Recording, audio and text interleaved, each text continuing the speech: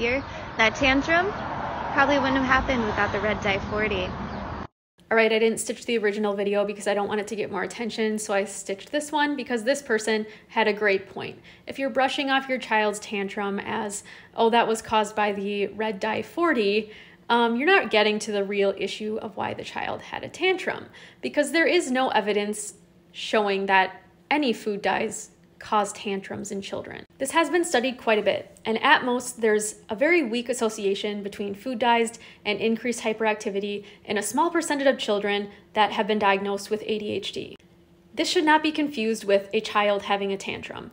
Those are not the same things, and again, it's a very weak association. So not only does this not actually get to the reason why the child had a tantrum, but unnecessarily restricting a child's diet can be incredibly harmful as well. While calling yourself a crunchy mom might make you feel a sense of superiority, a lot of these crunchy mom things just are not evidence-based.